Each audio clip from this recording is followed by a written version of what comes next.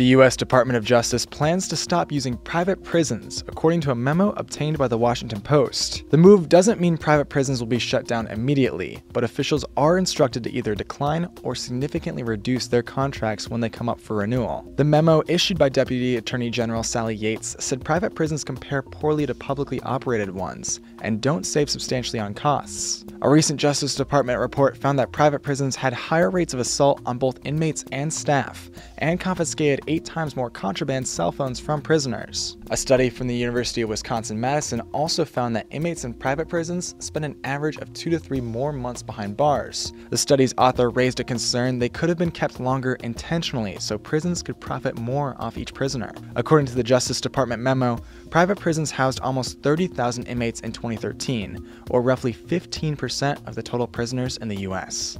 For Newsy, I'm Ryan Beek.